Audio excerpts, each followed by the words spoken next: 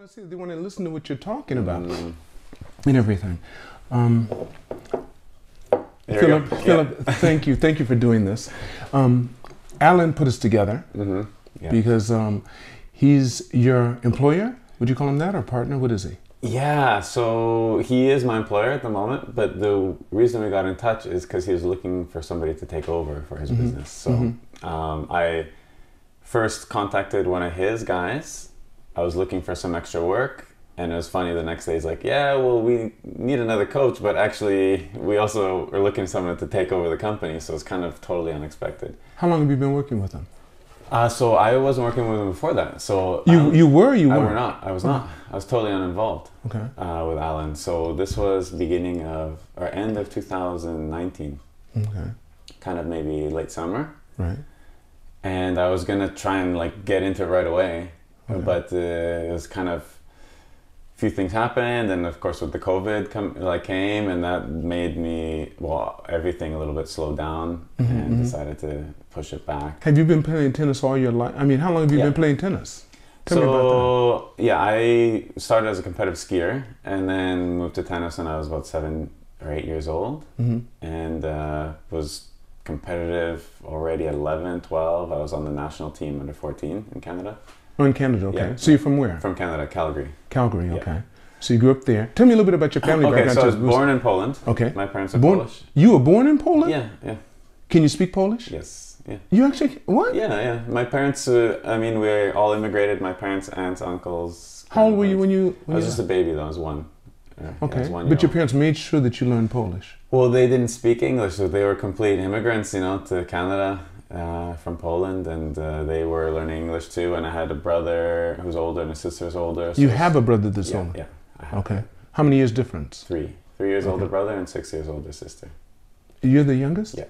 Okay, so they didn't do anything with you, you got to do whatever you wanted. Yeah, I guess so, yeah. So I had a totally different life than my sister, who moved when she was 7 as a Polish immigrant not speaking English, to parents who were just trying to find a way to survive, where by the time I was a teenager, you know, they could send me to tennis tournaments and things like that, so it was kind of a different upbringing. Are your parents both alive and well? Yeah, no, my mother is no longer alive.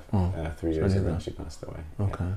That was actually the last time I was in Canada, was for her funeral. But your parents stayed together? They stayed together to the end, yeah. Right. Yeah. So what did your father do? Yeah, he was always by trade he was an engineer, like electrical instrumentation engineering, but he was always just doing kind of everything. Like when we were in Poland, he would go to Sweden and import things, calculators from Germany and these kind of stuff. And he was importing cars from the US for a while, to Canada, and then he got into like real estate kind of. He was building houses and renting them at a few places, and they had some tenants. You know, it's very interesting. Now I understand your reactions to everything I was telling you prior to this. Because you're kind of, it's like, okay, you understood it. You got it. It wasn't like it didn't surprise you. I was just kind of, yeah, I can see that. Like kind of, you understood it. It was interesting. I could see that in you, and now I got it. Yeah, yeah. Because I wonder, why is you were being reserved, but some people aren't. You know, and you can feel a different vibe. Yours was like, seemed normal. Well, yeah, I mean, especially in Japan, where people are very, they have one career and they're really focused on that. And yeah, I grew up with my dad being kind of all over doing business with lots of different things, so I'm interested in that, and myself too. I have a few different things going on. So what's he doing now, your father? He's building a boat. he's building a boat. How old is your father? 70. Oh, okay, so he's just right there with me, same baby boomer. Yeah, so he built his own house, he built his own camper van, now he's building a boat. So he was always building. What type of boat? A sailboat? A sailboat, yeah. How long? How big? I think it's 36 feet. Whoa! Yeah. So, of course he has help. He has people helping. No, he's doing it all himself, yeah.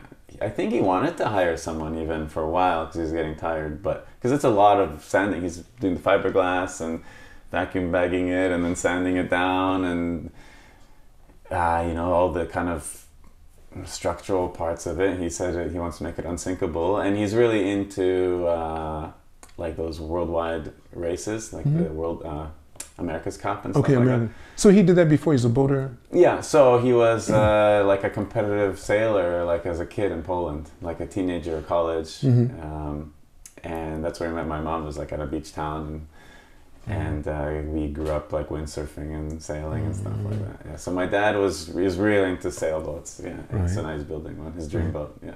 You take me through all of your aspects because there's a lot. That's so on interesting. Yeah. So Philip, you said you played tennis since you were a kid. Yeah. And it's your love for the sport. How did he contact you? How did Allen get you? Allen. So, yeah, okay, so I was a really competitive player. And then during high school I had injuries and was up and down with my kind of whether I'm going to continue. I almost quit. I played other sports, basketball, volleyball, skateboarding, and these kind of things in high school. And then knew I had the chance to go play college tennis, like that there's this opportunity to continue playing rather than quitting. Because in Canada, other countries, where 18, you either go pro or you go to college and don't do sports anymore. We don't have that kind of NCAA thing. So I had the opportunity, got lucky enough to get recruited to a small school in the US because I didn't have that many rankings. And then so I had to work really hard in my freshman, sophomore year, have some good results, and got recruited to transfer into a bigger college. So I was really lucky to have the big and small college chance. Man, yeah, I mean, long stories, but so I ended up in Japan, and tennis was always my way of kind of working, coaching, and I could travel. I love traveling, so I've been in lots of different countries. And I was always working. So I moved to Tokyo, and I was like looking for tennis or for work. Right. But wait, what made you, how old were you when you first came here? I was 27. Okay, why did you come here? So after finishing competitive tennis, I really got into other sports that I couldn't do as much because of risk of injury and time commitment. So I got really into skiing and windsurfing, kitesurfing, and did a big trip in Europe. Lived a year and a half in France and Spain, surfing and skiing. And then decided, I want to try another continent, do the same, and come to Japan for skiing. Because it's really famous for the snow. So I came here for the reason of working at a ski resort. Okay. And how'd that turn out? That was really good. Yeah, it's still one of my favorite places in Japan is Hakuba. Yeah. So you went up to Hakuba? You went to Hakuba? Over to Hakuba, not up to? Yeah. You went to Hakuba, and so you were there for how long? So it was... wait, what year was this? 2010. Because there was a guy there before that I knew, his name Terry. Okay. And he had a place in Hakuba, and usually in the summer they did tennis, and in the wintertime they did skiing and everything. Oh, because I was totally not involved in tennis and Hakuba. Okay, they had that. They had that in the summertime. They had tennis. Because I was there during the winter season, so working at a bar for a while, and then eventually working for a guy I was chopping wood for his furnace, and just skiing during the day and jumping when I came back. Yeah, so that was like paying for my room and board. Wow. But it must have been pretty, it's interesting to be that far out in the country. And well, I mean, to me... Yeah, you ended up, it was Canada. I mean, no, but traveling, I backpacked through Central America. I've been to 50 different countries, kind of on very little... But did you do all this as a model, or...? No, this just as a traveler. Just to travel? Yeah. The modeling thing happened just when I came to Japan. Okay. Yeah. And how long did you do that? The modeling, almost, from when I came to Japan till now. Oh, so you're doing it even when you're in Hakuba? You were No, so that's kind of... That's what I'm saying, yeah. Okay, so I was in Hakuba for the winter and then came to Tokyo for the summer and started coaching, but also signed up for freelance agencies. So that's when I started, and I had an agency offer to sponsor me when my visa ran up, and that's kind of when it got more serious. Right. And what kind of modeling? At the time, because I'm so into sports, I was doing a lot of sports-related things because, I'm really active. I was really fit. I was training a lot. So, yeah, there's fashion, there's cameras and cars and... But they have runway, they have... Yeah, runway. I was never doing runway because I'm a little too tall for Japanese brands. Right. And they also have the movies, then you can do the video. Yeah, I didn't... so yours was always still? Commercials. No, it was always commercials. Still for... Commercials, right.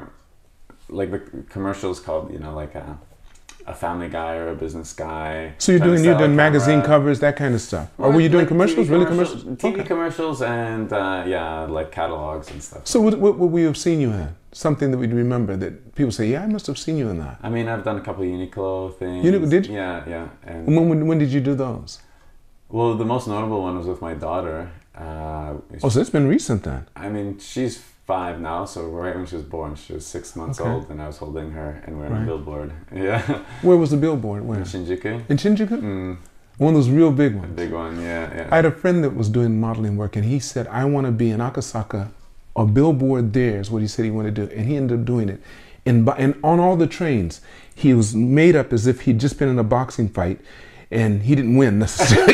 He looked bad, but he was in there, he had on his gloves, and he did it. And he was a college student. He was a college student working with us. He was going to Todai, but he's from Harvard, and a real sharp guy. But he said he wanted to do it, and he did it. Cool. He ended up doing it. Cool. So did you find that lucrative? Because some people have problems when they're in the modeling business. Sometimes I hear all kind of stories, pro and con. Enough. I mean, yes, like I was successful enough that you know, and at the time I was single, not single, but didn't have a family to raise, and you know, I was used to traveling and not being on a low budget, so it was okay. But I had enough success. I got popular with some good things, and because I had the sports thing, I had the business thing. I was just at an age where I could do like dad jobs. You know, I like kids, so it was I was in a lot of different categories. What were some of your favorites? What did you enjoy doing when you were modeling? See, the thing I enjoyed the most was actually when we would go on location out in the mountains or at the beach, and we'd be like early morning on top of a mountain, and the whole crew was like, we're so sorry, it's so cold and it's early and it's such a hard day. I'm like, oh, I did this on my free time. So, you know, to me, and you enjoyed that. I'm getting paid to do something I would do, a place I'd like to visit. Yeah. So, wow. Yeah. And you said you met your wife through modeling? Yeah, she's a dancer. Yeah. So how? So what were you doing? It's a music video. Okay. Yeah, so she was choreographing and dancing the music video, and I was just like one of the guys in the video. Right. And she said, I like you, and then you... No. We kind of got introduced through the crew, like, because she was working with that team for a while, and they knew she was single, and just to make a joke, you know, like, here, my dancer's single, like, you should meet her, but I was just leaving. I was really leaving Japan, like, a week later. To go where? I was done, my visa was done, I was leaving Japan, I was just going traveling. To Vietnam. I was going to Vietnam. Did you? I did, yeah. So when I left Japan, we were not a couple. Like, it was just we exchanged numbers, we had dinner together twice. So it was even, there's a whole bunch. Like I got hit by, I was riding my bicycle, I got hit by a taxi before our second date. In Japan? In Japan. Okay. I was going to sell my bike that day because I was leaving Japan for good a week later. I had no intention of coming back. And I canceled the date, and she thought I was just blowing her off, and then I sent a selfie. Were you hospitalized? I was in the hospital. I got 4 stitches. Yeah. What happened?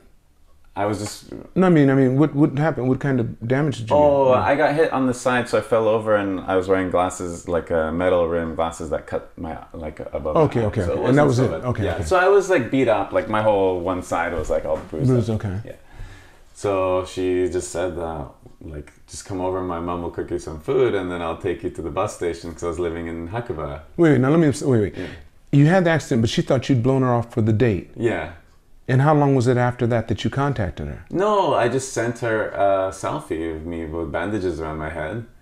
And then she's like, oh, wow, like, you're kind of beat up. So just come to my house and my family will cook you something to eat, you know? This is in Hakuba? No, this is in Tokyo. Oh, in Tokyo, So I just happened to be in Tokyo for like one of my last jobs.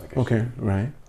So it was interesting. So I met her mom on the second date, and I thought it was like, what kind of crazy person invites you to their family, you know, some strange foreigner in bandages. Right. But so that was it. I met her family, I felt comfortable with them, and it was kind of the beginning of our little How long did you know each other before you tied the knot? Before we got married? 4 years. No. 4 years? 4 years, yeah. Okay, 4 years. Yeah. Wow. So yeah, we were together. We got married on the same day of that music video that we met on 4 years later. Planned to do that? Well, we chose that date, yeah. That's neat. What date is that?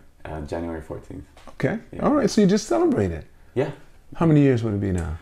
We are 5 years in. No, 6. 6 years. Yeah. Okay. Yeah. So you didn't mess around and having kids either? No, so we had, a year. We got married in January. My daughter was born. You know she's going to see this, so... No, no, it was in February. My daughter was born February of the next year. Okay. No. No, it wasn't the first... Was it the first year or second year? We were already married. I don't remember if it was half a year or a year and a half. Yeah. All right, yeah. all right. So it was kind of a decision like that we wanted to start having kids. Oh, that's neat. Yeah, we that's were already neat. kind of on our own and had our own place and stuff. That's good, that's good. And so now you say... You said you told me you live in Ogikubo? No, Ikebukuro. Ikebukuro, okay, Ikebukuro. So, and you're enjoying it out there? It's not with her parents? No, no. Okay, we have our own your place. own place, okay. Her mom lives nearby, so she helps. Oh, that's nice. Yeah, yeah. That's really nice. Yeah. So it's a very good situation. She helps us a lot. Yeah. Well, and your wife she's working still? Yeah, so she's still dancing? Tours. I mean, she had a 20th anniversary tour ended in December last year. I bet she knows some people that I know that are in that industry. But anyway, what kind of dance? She's a hip-hop dancer. I know she knows people that I probably know. Okay, probably. Yeah, is that right? Yeah. So yeah, so she understands. So she's very kind of free. Like with her schedule, sometimes really big projects, really late jobs, and so when I was doing more modeling, it was like that. But now I'm getting more into the tennis, and she also teaches dance. Of course, she's a professional that has classes. So she's also like a teacher, and so we're kind of very similar. Wow. In that way. So she supports me she trusts that I can do a good job with the coaching and stuff. So what are your plans? Like, you're going to do tennis, and what are your plans with the tennis? I know you're going to... No, I really want to, continue what Allen's been doing and grow it up, because he's been here for 35 years and he's like the fixture of tennis in the international community. There's no doubt about it, that's for sure.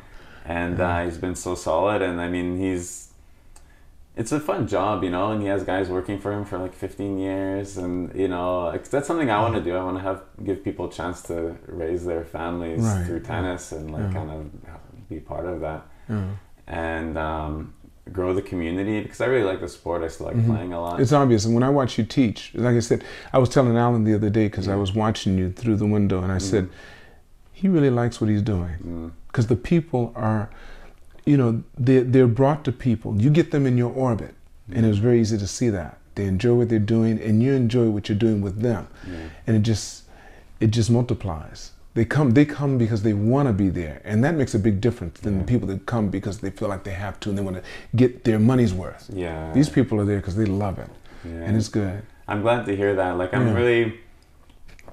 sometimes I feel I care too much about like that they gotta get better at tennis, they're not just there to get better at tennis. It's a whole environment, a community, and friends and sport and stuff, and sometimes I get too into the details of it, and they're like, okay, we get it, let me try and get this one in my way. Well, they love you. There you go, yeah. I understand that. Because you had them playing they were playing doubles today. Yeah, all the time. I saw that, yeah. So I try and add like kind of technical stuff, strategic stuff, and just let them play. Right. And I know it's hard, when you have to play and just win a point, and then like in your head it's like, oh, I'm supposed to grip like this and this and this, and so kind of you want to let your kind of skills come out in the play part without it like it become more subconscious instead of being on the front. But I always many times just be quiet, Phil, stop saying something, just let it go. What do you find what are some of the issues that you really want to get better at dealing with in tennis? Well, we mentioned this earlier with the kids' behavior. Because exactly what you're talking about, adults, is they want to be there and they appreciate that I'm trying to help them. And the kids don't want to be there? They don't appreciate as much that I want to help them, because they don't care about their tennis. They care about their friends, and generally they like tennis, but they don't maybe understand why, or they don't realize that getting better at it is going to be more fun. Well, what would you give them? How could you tell them what would make it more fun? I mean, you understand what I'm saying? Wouldn't you have to find out what they... Exactly. Yeah. So how could they tie it into what they're doing? Yeah. So I'm trying to get them into playing more games where they're playing a lot more with each other, instead of... There's these kind of games that there's not as much hitting. There's one kid hitting and the other kids are on the other side and they're trying to catch the ball. Right. Which is good, but then just like the amount of hits you get in the hour, I think like the more the better, So I'm trying to I prefer the games where there's like way more interaction, where 2 versus 2 instead of just one kid's playing and then the coach is feeding, and it's more the kind of working each other instead of the coach working them. Right? And just kind of, they just have to get used to the games and start to like them, because it's a bit of a shift. Oh, we've always done it this way, you know, and like they don't really have the tennis skills that I want to represent myself. You know, the parents are watching, like, how come they still can't do that? They do that for everything. I can tell you that from my program. Yeah, I need to get past that. I still think about, you know, it's hard. That. I know that's really, really difficult, because they don't usually, they get it once a week maybe at most. And it's difficult because, as you and I know, if you're going to be competitive or really get good at anything, you have to put in more time. And that's one thing I think our expats don't have access to. That time. They're trying to do a little bit of everything. So just one thing. Multi-sport athletes are okay too. Like, you know, the more sports you do, it all combines. But the thing is, I think because we're working on a time scale that's different, we have to teach in a different way. It can't be, okay, this step, then this step, then this step, or they won't keep their interest. So I try to vary it by putting something difficult in there that I know would take a lot of time, but it's going to pique their interest. And if they keep on doing this, they'll eventually get there. You understand what I'm saying? Make it a difficult kind skill. Kind of like a homework kind of No, thing? without saying that. It just comes as a part of the package. You're going to learn how to do, let's say, a serve at this speed. But they have to build up to it, but you show them. And every now and then you show them so they get to see it. They say, because it has to be here first, I think. That's how I try to picture it. Make them. Well, and that's why that's why adults are easier, because they know where they want to go, right? They're like, I'm doing this for this reason. But at the same time, aren't we always teaching that child and that adult? Yeah, exactly. Yeah. I see the kid in them. Well, those people running around, they're not running around as adults. They're running around as little kids. And I can see it in them. They're just as happy when they miss. They'll go like this and miss the ball, and they go, that little boy, that little, 7-year-old Johnny comes out. I was watching that today. The guy went, but he just knew he had it and missed it completely. Ran around this like that. And he was like, oh, Philip's gonna make a comment again. So yeah, I want to be more. I keep every time I have like a big group of kids and I go home, it's okay, just be more fun. Like the smiles are the key. The smile and the running. Like make sure they get a good workout. They're not running as much as they used to these days. That's They're right. in hybrid schedules, and I've had to do that too. I have my kids run around the gym, but not that many times. I let them run around because they're not getting that circulation. They're just it's really just recently restricted. I mean, just since this state of emergency, I have them come onto the court and we do some fun games, and it's like the energy levels is so crazy, like as if they've been locked in a box for the last 2 days. No, because what's happening? No, the parents are giving them chocolate just before they come to you. They give them a bowl full of. I had a little girl come to my class once, and it tickled me so much early in the morning. And she came in. She was, I love this class. I love it. And I said, what'd you eat? She said, chocolate cereal. Every time she get sugar high like you wouldn't believe. So sometimes they come in as like that. And I'll ask them, what did you have to eat? And they're saying, candy bar. And then by the end of the class, it's like... that crash comes and they can't wait to get home. Yes, that's interesting. But I think, don't you find it kind of good that you have to work with from children up to adults? It makes you appreciate both, I think, in a way. For sure. I mean, that's, back to, I was doing that modeling for a while, but the tennis is like, there's just, I thought I knew you think you know a lot about the sport, but there's just so much still to learn all the time. And I feel like I'm still there's whole education every time I'm on the court, and I'm teaching these people, and then the way they respond to it, and the way that it's like, oh man, like maybe for this type of person, like I got to do it this way, or this is working. So I still have a lot to learn, and that's why I want to get better, And when with my previous work, I was kind of, I show up. A friend of mine who was like a top international supermodel at one point, he's like, oh, our job is to show up on time and not drunk. That's right. That's right. Oh gosh. And look reasonable, not have been beat up the night before. That's all. And it's like, well, that's like, I think I went to college for a different reason. And so that's interesting. So what are some of the things that you feel like, I've heard some people speaking to other people, the aha moment and stuff like that. What are some of the times when you thought like, wow, I never saw it that way? I get that all the time. What happened recently like that? You're working with someone and... Actually, a lot with discussions with Allen, because he has like a different older way of teaching, right? Like he's 70 and he went through a different generation of tennis and coaching, and that was much more like rigid.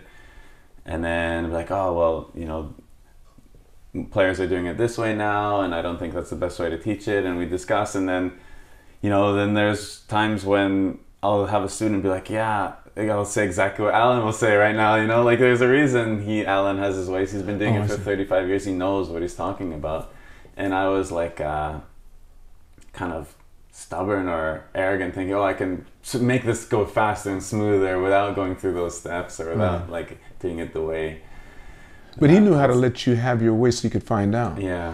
You can, and it's unfortunate in our profession, I think with almost anything, you only learn through your failures. Yeah. When you're succeeding, you think you know it all, as you said. When you're succeeding, or if you only think about your successes, it's those times that it was difficult, and then you found a way that it worked. It's like putting together a puzzle, you know, until you can't do it and you figure it out, it starts to stick. I got it now. But I worry because my failures are my students having like a kink in their tennis game for the rest of their life. Like, well, my coach told me this and I suck forever. And it's like, like I don't want that. But Allen was telling me when he was here, he was saying that it's changed so much. It has. The game has changed a lot. So then with that thought, won't it continue to? Yeah, probably. Yeah. Because the equipment's going to change. Yeah. And that's what helped it to change from those wooden rackets to exactly. the lighter ones now and a bigger face. And the string is a lot more poppy. Yeah, see? And the balls too, I think they've probably formed those differently too. Yeah, probably. Right? Yeah, no, I mean the whole grips thing is because the ball bounces higher, so you know how we get the most efficient stroke at a higher point is why the grips kind of start to get closed. Like it's you hold the racket differently. See, I don't know that. I don't know any of that, but that's interesting. And that's why actually now we have different balls for different age kids, so they don't bounce as high, so they don't get bad habits of like, oh, is it bouncing over their head, and so they learn the right technique with a lower bouncing ball, which in my age they didn't have. Okay, they didn't need to. Yeah. Well, no, it just didn't exist. There was no option of like the under 7-year-old ball, the 8-year-old ball, like which now it's like kind of was developed. Kind of it's a good business as well, but it's you know is effective. Oh, I see. Teaching faster. Oh. And at the beginning too, I used to be like, oh, come on, like you know, in my day we didn't have that. Using different balls for different age, and I was like, you're gonna use this really ball, and this is the ball you're gonna learn with. Yeah, right. If Bjorn Borg learned that way, you're gonna. But so now, yeah, those balls, it makes a difference. And I've seen this advertised where they have the thing you put down, you go out in the street, and the ball's on a string. Does that work? Can it? Because it doesn't. Yes, but there's ones that I like more now where the ball is actually fixed and it's spin, so you can hit it and the thing kind of is like on a. It's on a rod. Yeah, a rod that kind of bends. Oh, okay. And you can keep hitting it. And so it doesn't. With the string, it can go anywhere. Yeah, and it's not going to come back anywhere. Yeah, and it's a little more harder to actually. You have to be really good to make. If you can do that, you're already good. Yeah, because like it's all of a sudden starts going out, you know. And you get frustrated and you throw the thing away. So the one now is like you can actually work on spin, so you can make the ball spin, so it's like spinning on an axis. Oh wow! Yeah. So you can put English on it, okay? Yeah. Which is kind of the hard part of figuring out the racket, how to make the ball spin. But you can't give it undercut though. No, that would be hard. Yeah, right. You'd hit the rod. There's no way to do that. Yeah. So you can't slow the ball down. You can just spin it. It's kind of most people's like the top spin is like the one they want to get because that keeps it low to the net. The keeps spin kind of brings pulls it down. the ball down, and you can keep accelerating harder without worrying about missing as much. Yeah, so like you know when people are just learning one grip and it starts flying out. Either you hit it lower and it's just like barely over the net, you have a little more air, or you hit it softer. Right. Whereas when you learn to spin, you can keep swinging harder without worrying about missing. And putting it over, Well, see, I play table tennis. I like table tennis. Same process, basically. It's just closer. Yeah. And you know, it's a little bit different. And same, you know, getting to the point of spinning in table tennis is That's like another level. It's like, sure is. I'm good at it. And this No. And some guys goes like that, and you go, what? Oh, man, yeah. You never said you were a real player. Right, or he puts English onto this way, and you think it's going to go that way, and goes this way, and you go, what? And it's like not even fun with those guys. Like, oh, the hardcore guys. I don't know. Right. Did you ever play? You played table tennis too? Well, no, I did. Like, and same, just like the like flat stuff. Flat stuff, okay. Right. Because at tennis tournaments, there's always a table tennis on the side. Yeah, and when you're waiting for your match, you and your buddies are just wasting time hitting. So I've spent hours, countless hours, just hitting ping pong balls. Yeah. Okay. But then I once entered a tournament when I was in college, just because I thought I was and good. got killed. Holy moly! I got crushed. You said they're not playing the same game. But it was the same badminton. Oh, I thought it was decent badminton. You play someone who's real, it's like, Jesus, it's really good. It's not the same. It is. It's completely different. Yeah. But you said you got to a level, so tell me a little bit more about your competitive years. You got to a level to where you were actually, you were competing at a high level? I was in college tennis, like Division 1. Is that right? Yeah. So, and that's also, I'm very passionate about coaching because when I transferred to my new college, so it was like a Big Ten, and my coach there tried to tweak my game. Was this in Texas? I was in Texas first. Okay. My first 2 years in the southern, like very south near Mexico, and then I went to Indiana for college. For college, Purdue okay. University, yeah. Purdue, okay. Yeah. Wow. And so my coach kind of changed my game, and it just never clicked. Like I never figured it out, and it made me severely inconsistent and like killed my confidence. And like, so we're gonna try this, and it didn't work, and then we never fixed it. So my whole time I had like no confidence in my forehand basically in college. And it was a kind of thing like, you know, coaches a really big impact. Tell me about it. It was just like a teacher, same thing. Yeah. And that's why I was asking you earlier, how many teachers have inspired you in your life? And you said maybe 2 or 3. And I said, how many have you had? So what were the other ones doing? Yeah. That's the idea. What were the other things? What was your major? Business management. Okay. Yeah. And that's why you have other things going on. Do you mind talking about the other things you have going on? Yeah, sure. Well, so I actually did business management, and then I was always interested in construction and real estate, so then I studied construction management after that, and I thought I would be in that business, and I actually started working in it even after traveling and even modeling a bit, and then I realized I didn't like it because it was really competitive, like people always suing each other. And I had this impression that people always, there's the number one worry in this whole business getting sued because something went wrong, and you know. This is in the U.S.? In Canada. In Canada, okay. That was just like kind of something that I was feeling like, do I want to be in this business? And unless you're a lawyer, I felt like, you know, you're stressed all the time. Okay. Maybe it's not the case, but or my impression, but.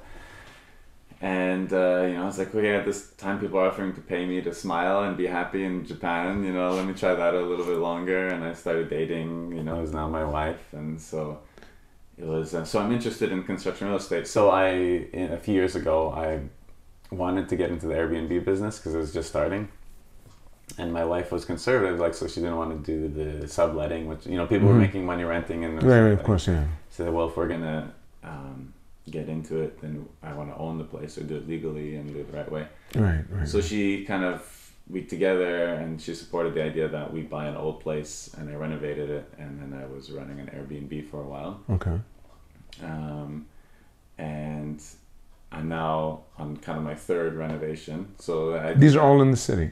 2 are in one. So renovating, I did a whole house, and our house that we live in, I was adding an extra like separate entrance and stuff because for the Olympics, expecting the Olympics to come. Even if it did this year, this is going to be they will, but they won't be. It's not going to be the same. So and then I have a place in the near the beach. Okay. Which beach? Where? In Chiba. Chiba. Okay. Yeah. I love Chiba. Yeah, I ride my bike around there all the time because it's right there. Yeah. Agua line, you're there. Yeah. And you down Bozo. You're down on Bozo the outer side? Yeah, like Katsura area. Katsura? Yeah. So all of it's great. Yeah, so I like it out there. And so I wanted to make a location house for shooting. Okay. Like, because I've been doing modeling all these studios. Right. And it's like, it'd be cool. Oh, so you can so you can have the studios use your place. Yeah. You just put it out. Oh, I got you. Yeah. So it kind of looks like a foreign house, place, you know. Yeah. That's nice. I've been in many like that. So that's what gave me the idea. So I have that. So I'm always working with my hands and at least kind of building stuff, and so I have the tennis, the modeling, and that going on. That's what you enjoy. And your wife has her dance and anything else? So she tours and choreographs, and then has her lessons, and she's doing online classes now. Okay. So online classes with the dance. Yeah. Okay, with the dance. Okay. It started recently. Right. That's right. Because of this, So everything's been shut down. Has she been going bonkers because of it, or is she okay at home? And everyone's been isolated. Everyone's going a little bonkers, but I think so. You know, we had the two little kids, and they're that's right. You're spending more time with them. That's good. Yeah. So of course, sometimes it's tiring, but it was. We went through it okay. But yeah. We think it's over. You sound talking as if it's over. We went through it like it's done. I guess so. It's not even. But the kids are in school, so there's while they weren't in school, right? That's true. Yeah. But I'm wondering.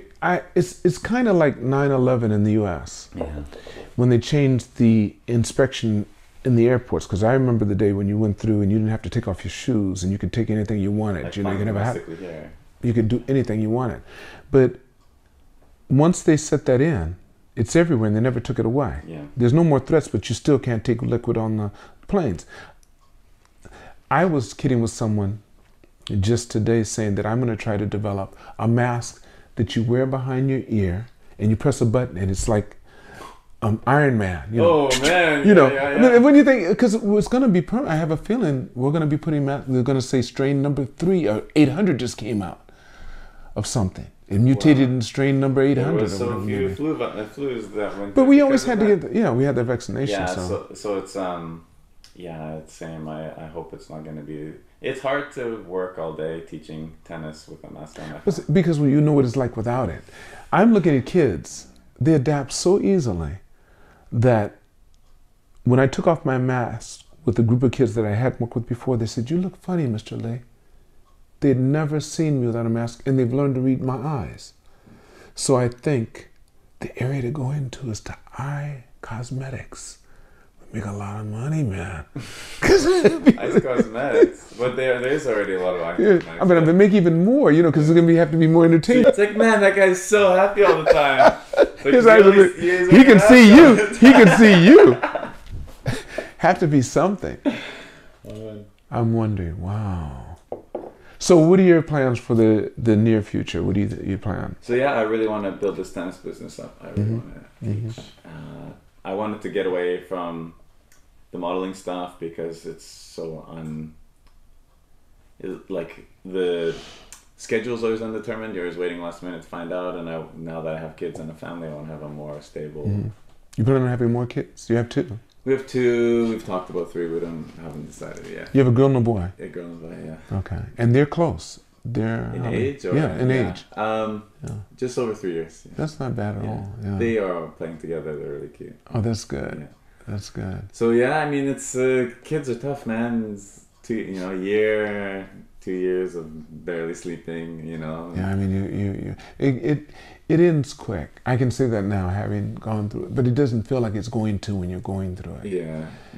I think that's the biggest thing. Is just always being tired, and then that's like you feel that, but your whole focus is on there, and when else am I gonna have a moment to sit down? But of course, then you miss it. I'm sure when it's older, when they don't need you anymore. Yeah. No.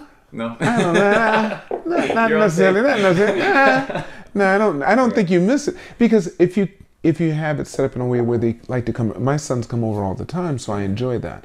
I think if they didn't, I'd miss it. I've always wanted them to know that they have a place they can come to, and you created that. Because I need that. Yeah. Wow.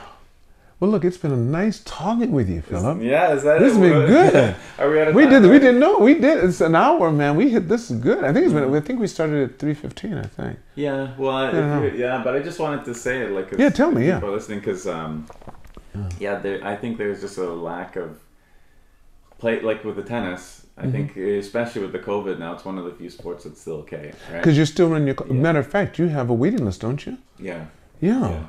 Which is unbelievable. Because even last year, I was teaching 1 or 2 people, and that's right. They had a variety of things to do, but I think now. Yeah. And the nice thing is, because the situation's been good and very interesting at the same time, because people are really having to make a decision, and good instructors are good instructors. You're never going to change that. And I find the people that are really good at their profession are doing even better. Yeah. Now, because people they're not just going anywhere now.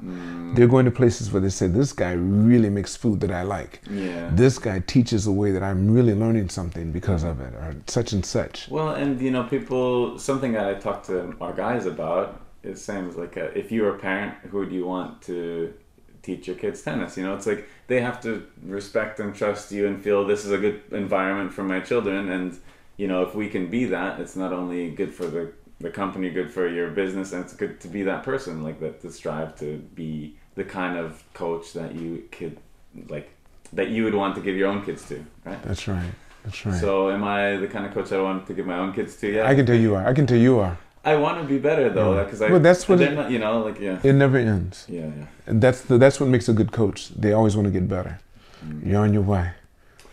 Thank you. But I hope so. Yeah. Thank you. Thank you, Fillip. This has been good.